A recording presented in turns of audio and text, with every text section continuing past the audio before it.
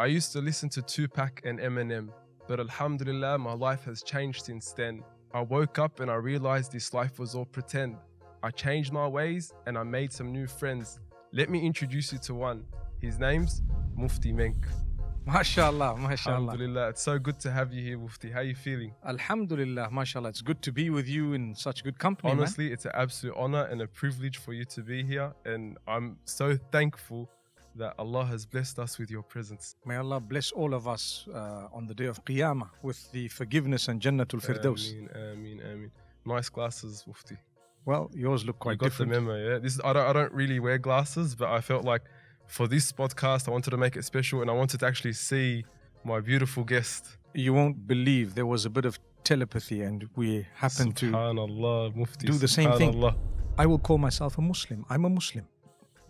Someone says, what are you? I'm a Muslim. But what exactly are you? I'm a Muslim. I'm exactly a Muslim. You know, if 10,000 of the mashayikh can get onto TikTok, we'd actually have a coup. But do you ever feel like Allah is going to ask me about this? Like 100%, all the time. Every time I feel that Allah's going to ask me, and I do a lot of istighfar, seek the forgiveness of Allah, because you never know. Inna lillah wa inna ilayhi raji'un. Mufti Menk has passed away. How do you want to be remembered? We're actually recording this on the eve of the Christchurch terror attack, and Mufti Menk is actually in Australia for an event that was supposed to go ahead to commemorate and remember the lives of all those who were killed in Christchurch last year. Sheikh, how does it feel knowing that it's been a whole year since this tragic event? Well, I think, you know, as negative as that particular incident was, if we look at the positives that came out of it, we will realize that there is a hikmah of Allah subhanahu wa ta'ala, some divine wisdom that made that happen. We have not lost in the sense that there are shuhada on one side and positivity on the other. So both of those are good for us. If people didn't believe, they would say that we've lost these people forever. As much as it is a loss in terms of life that is unacceptable, but as mu'mineen, we look at it as shahada, we look at it as martyrdom. They were meant to pass away anyway on that date because that's what we believe in, decree of Allah, destiny, qada wal qadar. So a year has passed. It's unbelievable. Firstly, time passed so quick. Secondly, the lessons we learned from it and what we should be doing in order to ensure that we educate the masses that this doesn't happen again. SubhanAllah. I actually remember like a tweet went viral, Sheikh. I remember last year, it said that this man, he intended to stop the spread of Islam. This terrorist, he intended to stop the spread of Islam through his action. Yeah, what happened? All of the women in New Zealand donned the hijab. The khutbah was aired on live television around the world. The adhan, it was called in the Parliament House of New Zealand. And it just goes to show you, this man tried to stop Islam. But subhanAllah, they plot and they plan, and Allah subhanahu wa ta'ala, He's the best of planners. You know, my experience is every single time, without exception, when someone tries to extinguish the light of the Quran and the Sunnah, their very actions result in it actually being promoted in a bigger way than they ever imagined. SubhanAllah, SubhanAllah. Every single time. That's incredible, Sheikh. That's incredible. And unfortunately, we know that the event didn't go ahead as planned due to coronavirus, which is unfortunately taking the world by storm, this new COVID-19, taking the world by storm. We're not only talking about events and mass gatherings that are being cancelled, we're talking about the haram, the city that never sleeps has finally come to a pause. And we're having masajid around the world that are saying, Sallu fi buyutikum, pray in your homes. It's madness, Sheikh. It is, but we have to rise to the occasion and face reality. I can confess that at the beginning, when I heard about Corona, I thought it was being a bit exaggerated. And I thought, this thing is going to die down and so on. And, there are a lot of conspiracy theories and so on. But when we started seeing the impact on the ground, then I said, you know what, we as leaders should be saying the right thing. SubhanAllah. And, people are panic buying, people are... Toilet paper's going mad in Australia. Shelves are completely cleared. It's crazy. It's actually prohibited to go to the masjid when you know that you could be affected. SubhanAllah. Because to affect a fellow human with a disease or with a virus of this nature, its prohibition is far greater than anything else, because you have to save life. Remember, if a person's life is at stake, they're actually at some point allowed to consume that which may be prohibited otherwise in order to save the life. The reason is the prohibition of that thing is not as bad as the prohibition of the loss of life. SubhanAllah. So those people who think, well, you know what, I'm pious, I've never missed my Jum'ah, I know I do have a bit of a cough, I know I do have, but let me just go. They're actually perpetrating something heinous, it's a major sin actually. There was a brother in one of the Middle Eastern countries where he was in quarantine in the hospital. He disappeared on Friday at 1 o'clock. He came back at 2:30. They told him, where did you go? He said, I went to Salat al-Jum'ah. And he had the virus. And it's just a shame that people think, no, how could you say this? This is Jum'ah. But you know what? It has happened in the past. And it's not going to be the last time. It's going to happen in the future. This is where all the rules and regulations come in. Mufti, I guess it all comes back to the importance of having that knowledge. Like, it's not enough to just have good intentions, because you think you're doing something good, but without the right knowledge, you could in fact be committing a grave sin. And that's the scary part about it. And just on that note of knowledge, there's a lot of talk going around that coronavirus is a punishment from Allah. How should Muslims, confront this allegation? I think it's quite clear that anything that happens, if it were to bring you closer to Allah, it's actually the mercy of Allah. And if it were to distance you from Allah, perhaps it may be a punishment of Allah. So if you take a look at the Sahaba radiallahu anhum, during their time, there was a plague. Does it mean they were punished? The answer is no. So there were rules and regulations in place, and it was their time to be tested. Are you going to follow what Allah and His Rasul sallallahu alaihi wasallam have laid down, or are you going to do your own thing? And some of them passed away and so on, and in fact many people died. It doesn't necessarily mean that it was a punishment. For those who were driven away from Allah subhanahu wa ta'ala, or who became oblivious, it could have been. But to be honest, anything that draws you closer to Allah subhanahu wa ta'ala is not considered a punishment. It's actually a gift of Allah. SubhanAllah. I guess you reminded me, I think just last night, and I think for the past 2 nights, one of the imams in the local area, he's been doing qunut, the dua after the final rak'ah in the salah, and he's calling upon Allah, asking for His help. And I guess this is a sign that if this is what you're doing in this time, then I guess from what you're saying, it can't be a punishment, because it's bringing us closer to Allah, allowing us to return to Allah. And I guess that's what all Muslims right now should understand.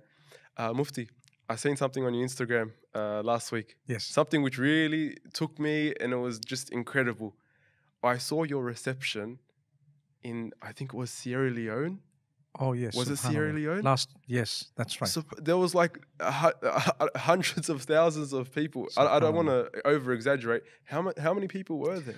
Well, look, I like to put it at tens of thousands. People have taken it to 100,000. Some have gone this way, that way. But look, no one was there counting the exact numbers. Wow. But it was the biggest they've seen. And this was the second time it happened in that country. Allahu Once Akbar. was 2.5 years ago, and then the second was recently. Allahu Akbar. Alhamdulillah. I saw that drone shot, and I guess we should play that drone shot right now. Up in Europe, America, South America, the Caribbean, Greenland, South Africa, Zimbabwe, no matter where we come from, we are all part of one huge family, the family of Adam and Eve. May peace be upon them.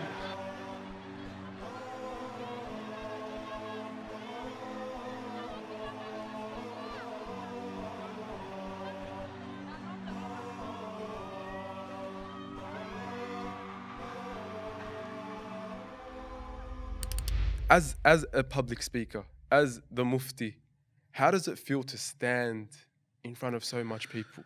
Do you know, I'll be honest with you. Yeah. I always say to myself, these people are here for Allah and His Rasul, not for me. SubhanAllah. And it keeps me grounded. I've never, not once have I ever felt, that it's me or I'm a big guy, because you're not. Actually, Allah can drop you in a second. Wow. So I alhamdulillah, people ask me, how do you cope? I don't cope. I just do it for Allah. I was with the singer Zain Bika, the Munshid. Yeah, he's a champ. Same And Bika. yeah, he's a lovely brother. I told him, he asked me, how will I do this? Because it's the biggest that he ever attended. Yeah. I said, my brother, just think to yourself as you're there that I'm just singing to my family. Subhanallah. And when he came off, he told me, I did what you said and I managed. Alhamdulillah. And you just need the first few minutes of that courage. Yeah. After that, it goes. And there was a bit of stampeding and so on. Mashallah, with so many people. Yeah. So normally, I don't even get excited anymore. Wow. Meaning, I don't even get worried anymore. Wow. Because I know it's the love of the people. And can I tell you what exactly they love? Yeah. They love قال الله وقال الرسول. Subhanallah. That's what brought them. And I always tell myself, if your product was not قال الله قال الرسول, they wouldn't even know you and they wouldn't even bother coming. So it's not you. I give an example of McDonald's. Sorry to use that example, but if someone we call says... it Macca's down here. Macca's. Yeah. Macca's. Yeah. So, subhanAllah, if someone, likes the product of McDonald's, they're not going to thank the manager or the person working there. They're going to say, wow, McDonald's, wherever, it's McDonald's. So when I'm just a worker at a branch. SubhanAllah. And if people are excited, it's excitement about the brand, and that's the deen. That's Allah and His Rasul. Wow. That's actually beautiful advice to keep anyone involved in da'wah grounded. Anyone involved in any da'wah. And that example, I use it also for the issue of professional jealousy amongst du'at and ulama, scholars. And I always say, if you really worked for Allah, you would never be jealous of another person who's working for the same Allah. Why would a branch manager of one McDonald's get upset when another one opens in the same city? They would be excited that the company is benefiting. SubhanAllah. That's right. We're proud. We're proud for the deen of Allah, because at the end of the day, it's not us that we're trying to promote. It's Allah subhanahu wa ta'ala. Do you ever feel like, and I'm sorry to go personal, but do you ever feel like Allah is going to ask me about this? Like 100%, all the time. Every time I feel that Allah's going to ask me, and I do a lot of istighfar, seek the forgiveness of Allah, because you never know. I look at Zain Bika, for example, yourself as well. MashaAllah, Allah's used you in a good way. And trust me, I always pray positive du'as for everyone. Brother Steve Deblis with his own acting and whatever else he does, MashaAllah. Alhamdulillah. A lot of the brothers in their own way, trust me, it's a branch of McDonald's. Do you know what I mean? I actually appreciate that about you. And personally, me, I actually want to take this opportunity and actually, wallahi, from the bottom of my heart, I thank you. Wallah. Because I've seen that in you. Even with myself personally, I don't want to publicize anything, but I remember when you saw me that first time, you made me feel like I'm doing something for the deen, and you gave me that encouragement, that motivation. And it's not jealousy. It's not, oh, I'm the best. I'm the most important. It's like, let me see whoever's trying to work for this deen, and I ask Allah to make us sincere in this. But you were like, let me prop you up and let me give you some words of advice. And it was so humbling for me, but at the same time so motivational. And I just want to thank you, wallahi, from the bottom of my heart. May Allah accept it from us. I promise you, the idea is to enter Jannatul Firdaus, and the way we're going to do that is by benefiting maximum people. And I can only benefit a small number that Allah has allowed us to benefit, but if I encourage others, I get the reward of what you do as well. So it's a business plan in my mind. When I encourage you and anyone else, I can give you one quick example. When I was in Malaysia many years ago, they had invited me, and they titled that event as Mufti Menk Live in KL, right? Yeah. So I spoke to the brother and I told him, why don't you change the name, take my name out of this, after the first one, and make it a name where even if I'm not there, this thing can continue. Because I was busy thinking, if I die, this whole legacy is going to stop, So they changed it to the Straight Path Convention. And trust me, it happens in my absence. And it keeps going with all sorts of different scholars. And I even told them, I said, why don't you invite other scholars, not just me, bring in anyone else. And the reason is people say, yes, your style is effective and so on. I believe that some of the other styles are also very effective. Look at Brother Muhammad Hoblos, for example. Muhammad Hoblos. he's- Yeah. Sorry, we have to give him a shout out. Yeah. MashaAllah. He is, meaning he has his own way of speaking, his own way of communicating. He's quite direct. He is, some people say he's a little bit loud. I think it's a Australian thing from Sydney, you know. Yeah, it You is. have to raise your voice, right? Yeah. But guess what? I mean, there are certain people who are not moved by my sort of approach, who would actually change their lives by his sort of an approach. SubhanAllah. So it's just a different, when you go to McDonald's, not everyone's going to order the Big Mac, you know. Not everyone's your cup of tea, I guess you could say. MashaAllah. So alhamdulillah, everyone is doing good work, and we need to actually acknowledge it, promote it, and think about the day I'm going to die. Will all this stop and come to an end? If the answer is yes, then you have lost. MashaAllah. Allah bless you, man. You always, you give me that inspiration. Your answers are always so, I think, so beneficial for everyone watching. And ask Allah to unite us all in Jannah. I mean, please ask about me in Jannah. And may Allah unite us in the dunya first. You know, we are so fragmented. That's what I actually wanted to bring that up with you, Mufti. You've been around, you've been through the dawah, you've done years in this industry. There's different fragments, there's different sections, there's different, I guess, shades of people. We have, let's be honest, we have like the Sufi side, we have the Salafi side, we have the different flavors of the Muslims around the world. When it comes to unity, what is the potential in today's day and age to see unity? And I know it's a bit of a controversial thing, but no, it's not you're controversial. a uniting voice, Mufti. Wallahi, I look at you as a uniting voice in this regard. What's your opinion? It's not controversial. It's very interesting. You know, I love to follow the word of Allah to the letter as best as I can, right? We're human, and so Allah says, وَمَنْ أَحْسَنُ قَوْلًا مِمَّنْ دَعَى إِلَى اللَّهِ وَعَمِلَ صَالِحًا وَقَالَ إِنَّنِي مِنَ الْمُسْلِمِينَ. In a nutshell, you know, Allah is describing who can there be better than the one who calls out to Allah, does good deeds, and says, I'm a Muslim. I promise you from day one, I've stuck to that, to say, I will call myself a Muslim. I'm a Muslim. Someone says, what are you? I'm a Muslim.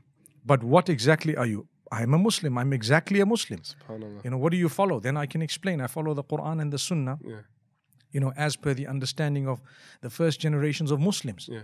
No, but what exactly do you mean? I say, I mean, I'm a Muslim. That is the only uniting factor according to me. SubhanAllah. The minute you have a different answer, it's not a uniting factor anymore. I guess there's that verse in the Quran, سَمَّاكُمْ Huwa sammakumul muslimin. SubhanAllah. But to be honest, there are people who say, no, this sheikh said that you can't call yourself Muslim anymore. The other sheikh said, and I always say, those are their opinions. Yes. I am using the evidence from the Quran to prove my point. SubhanAllah. Yeah. So I also have an opinion. And those opinions are opinions of mere mortals. They could be top scholars of their time. But to be honest with you, they still have, in a certain way, contradicted the Quran. I don't care what people say. Wow. They have contradicted the Quran. You can explain what you follow, but you call yourself a Muslim. I'm a Muslim. SubhanAllah. You heard it first. You heard it first from the Mufti himself. No, but to be honest with you, look, there are people who disagree, and never mind, there is scope for disagreement. Well, I disagree too. And I found we're killing each other, honestly. Wallah. We are fragmented to the smallest peanut. Wow. And you know what it's all about? This sheikh and this person and that person and this sect and that sect. We do know they exist. Let's talk about how would you ever be able to address people if they didn't even want to see your face because they dropped you into a box. You know, people say, this man associated with this group or this man associated with that masjid, that man. And I say to myself, they are so narrow-minded. Da'wah is supposed to be for those whom you differ with. Wow. More than those whom you just agree with. That's incredible, man. Yes, I have been invited to churches. I've been to a church. I've been to other places. Mufti? You've been to a church. What I mean is to call out to Allah. Listen, mashallah, that's to actually tell the people what Islam stands for and so on. I didn't go there to leave my deen or to participate in the acts of worship of another deen at all. So the da'wah, the Prophet ﷺ, when at a time when they used to do tawaf of the Kaaba naked, he used to walk around saying, Ayyuhan nas qulu la ilaha illallah tuflihu. He kept saying that. It doesn't mean that he didn't lower his gaze. He lowered his gaze. Wow. But he did that. He used to go to Hajj when Hajj was all about Wathaniya, when Hajj was all about idol worshipping and Jahiliyyah, the period of ignorance. But there were those gatherings of people that he used to go to in order to get the deen across to them. And guess what? It helped even a few people. And from there, it grew. So with us, I feel sorry for those who sit in a cocoon and who actually are in a little shell, not knowing what's outside. They refuse for you to even greet a person who's different from you. Whenever are you going to be able to convince them that what you have is more correct or is what is correct? You won't, because you don't even talk to them. Tabarakallah, Mufti, you just hit the nail on the head right here and there. Subhanallah, that's actually perfect, a perfect answer. And to be honest with you, Mufti, I'm seeing that a lot of people, while we're busy fighting amongst each other, there's a new generation of Muslims that are out there today. They're out there on TikTok, they're out there on Instagram, they're out there on Snapchat. And while we're busy, fighting amongst ourselves over these mere labels, there's a whole new generation of Muslims that we're not getting in touch with. And it scares me. Do you know how big TikTok is? I think it's the second largest after WhatsApp. Are you going to go on TikTok? I have been on TikTok for a while, but I don't know how to use it. You don't know how to use it? The reason is I checked out what it's all about, and I don't know how I fit in there. Yeah. It's like honestly, dancing, floss, this, that. It's like a bit to me, awkward, to me, I'm trying to, if 10,000 of the mashayikh can get onto TikTok, we'd actually have a coup. But it's not, it's a platform of gathering. To me, it's like the ukad and mijanna that used to happen at the time of the Prophet ﷺ, and the tawaf around the house naked. That's what TikTok is. So are we going to go there saying, قُولُوا لَا إِلَهَ إِلَّا اللَّهُ تُفْلِحُوا? Yeah. Or are we going to just shy away and let someone else take over? You will be shocked at, when I initially opened an account there, and I thought to myself, I wonder how this thing works. And, with the help of some of the younger generation, they started showing me things. I said, you know what? I don't know how I'm going to fit in here. I can't. Did you give it a try? Did you at least put up a post? Not really, actually, because what to do, how to do it. But the point being raised is, yes, we need to somehow. There will be mashayikh and there will be scholars and others besides me, not me, but besides me, of a younger generation perhaps, who might come up with strategies of how to use those platforms, because that's the platform of gathering. Subhanallah. So when I see these platforms, I have people, what are you doing on Instagram? Why do you do this? Why do you do that? Listen, there are people losing their deen. We're resuscitating them. We're giving them mouth to mouth, That's what's happening, subhanallah. So that's why you find on the platforms, you got to be calm, you got to be cool, you got to be relaxed. And every scholar has a different approach. If you notice, I have a unique approach of my own, because I know, I'm not saying others are wrong. We need those approaches as well, but leave me alone. Mufti, you've summed it up perfectly. I guess there's a generation that's there on TikTok, they're on these platforms, and at the end of the day, we can't just let it go and say, oh, I'm going to leave these people there. At the end of the day, someone needs to take the step and say, I'm going to get engaged with these people. And between you and me, I personally think you're doing an amazing job. But do you know who else I think is doing a killer job right now on social media and on these platforms? Yes. Sports stars. Subhanallah. Sports stars. What do you think? Well, to a great degree, I believe that the influence that sports stars have is something that they will be held responsible and accountable for on the day of Qiyamah. I'm talking of the Muslims. Not to say the others won't, but that's on a different level. But they need to at least carry themselves correctly, because I promise you, imagine the sports stars pause for salah. That is, and it has happened, and it is so inspiring. I mean, you have youngsters who've never thought of it starting to pray, and they say, wow, because my idol or my sports hero does this, you know what, there goes. So I've got a few friends of mine who are sports stars, and I always tell them, you want to drop a few names, Mufti, for the... just be yourself. Yeah. And some of them have actually impacted for Islam and the Muslims way beyond any scholars. Subhanallah. I mean, take a look at a guy like, let me give you, one of the guys. Yeah. A guy like Sonny Bill Williams, for example. Sonny Bill Williams, SBW. Yeah, he was my favorite growing up. Yeah, anyways. Well, he is still my favorite, not was. Akbar, yeah. And I've grown up, I think. Anyway. The thing is, just with his akhlaq, with his character, with his concern for the deen and so on, his straightforwardness, his, the pure intentions you can see, that's an inspiration. And he just has to be himself. That's it. The same applies to someone like, say, one of the footballers, Sadio Mane or Mo Salah or any one of those. They just have to be themselves, good Muslims. That's it. They don't need to go out and start, using the knowledge that they might not have. Mm. Sometimes, deep knowledge and give lectures and talks. No one's saying that. You don't have to do that. That's not your field. You know how to kick a ball. Just kick it properly and just be a good Muslim. That's it, man. That's it. And I guess at the end of the day, we got all these youngsters looking up to these guys.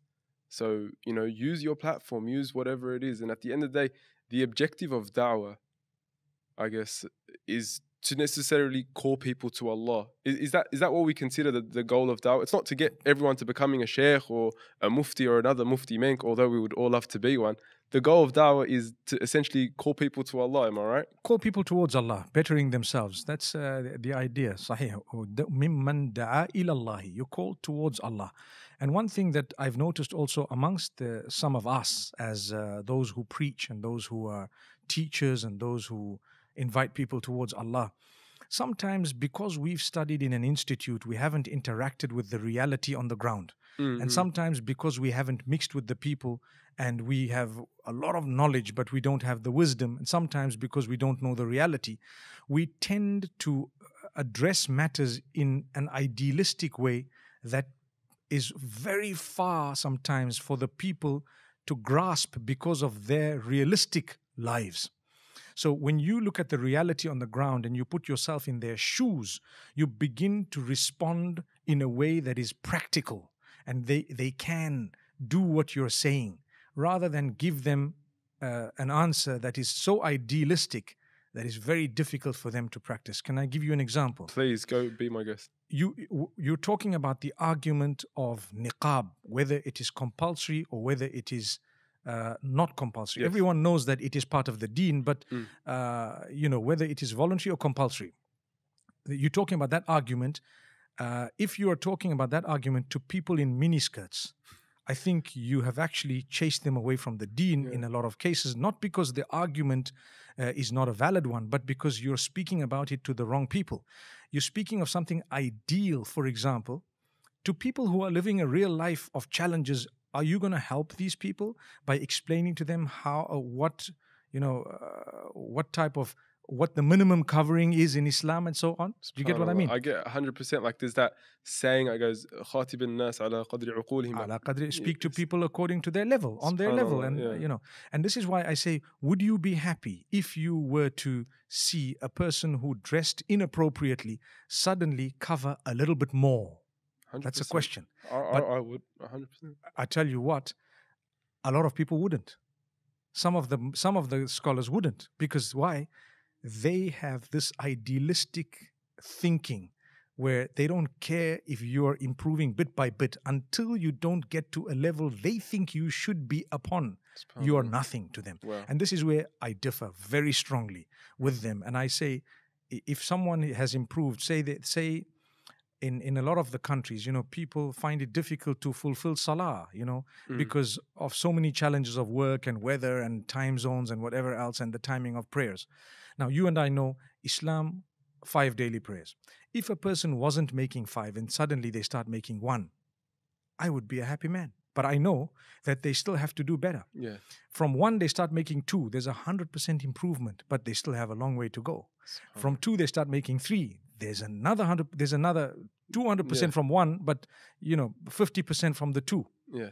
But there's still improvement. 100%. So we who don't acknowledge improvement sometimes are actually chasing people away from the deen.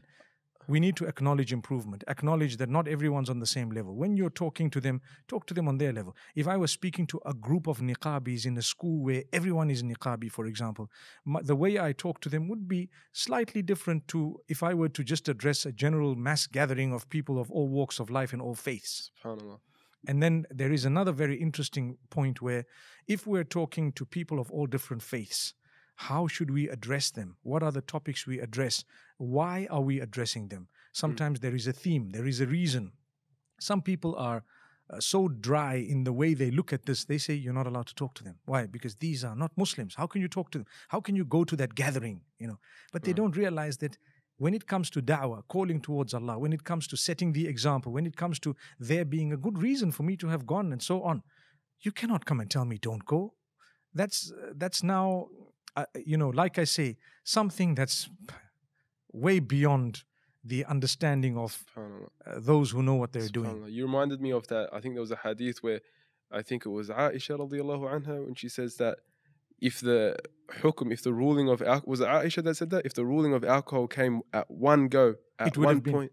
Yes, it came in stages simply to make it, well, there are a lot of reasons, a lot of hikmah, but one of it is to make it easy for them to adopt. SubhanAllah. I guess that's so important.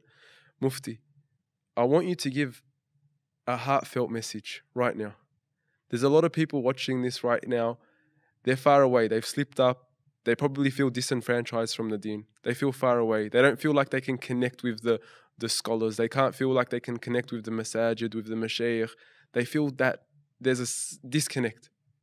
What message would you give to such children or such teenagers or such youth or young adults watching this right now? You know, if you heard me moments ago, I said I engage in a lot of istighfar.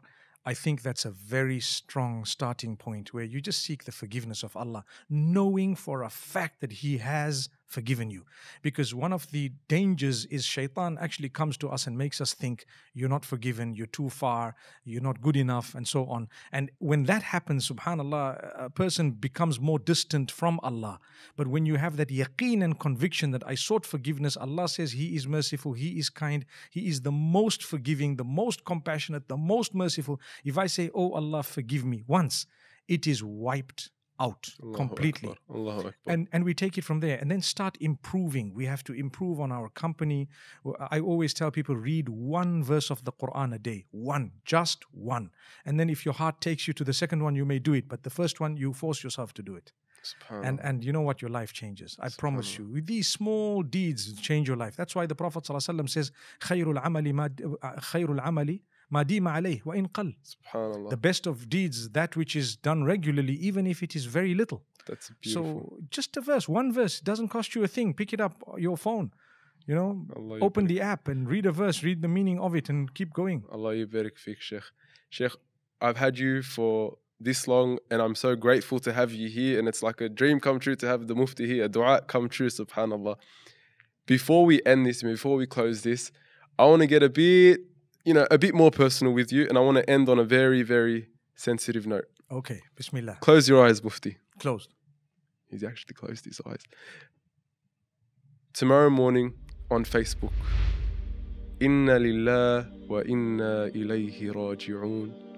Mufti Menk has passed away. Flooding news feeds, Twitter, Facebook, YouTube videos are going viral. Mufti Menk has passed away. His janazah is attended by hundreds and thousands of people on end. You can open your eyes now. How do you want to be remembered? Do you know what? As I closed my eyes, I was more worried about what would happen in the grave than how I wanted to be remembered. Subhanallah. And how I would meet with Allah and what I would say. There are a lot of times I think I've wasted a lot of time. As much as everyone thinks whatever they think, deep down in my heart, I know I could have done much better. And I know I'm just a weak human being. And I always fear people looking up to me rather than looking up to Allah and His Rasul. And I've said it a million times in my talks in public that you're going to get nothing by shaking my hand, by getting a selfie with me. It's not going to help you in your grave. It's not going to get you into Jannatul Firdaus. If you're shaken by the message, it's more important than shaking the hand of a person who brought you a little bit of that message. And subhanAllah, if Allah wants, that message can last. If Allah wants, you can be forgotten in a very short time. So it's up to Allah what He does. If Allah has accepted what we do, He will allow it continuation. I have a lot of people who followed the way I have, chosen and so on. A lot of people, and we have institutions in Zimbabwe where so many are learning, and I've been involved in more before than now. But subhanAllah, I pray that Allah grants us that sadaqah jariyah. For the few people who might have changed their lives for the better, may Allah accept it, because I do know that the hadith says if Allah used you to guide a single person, it's better for you than some of the more valuable items of the dunya.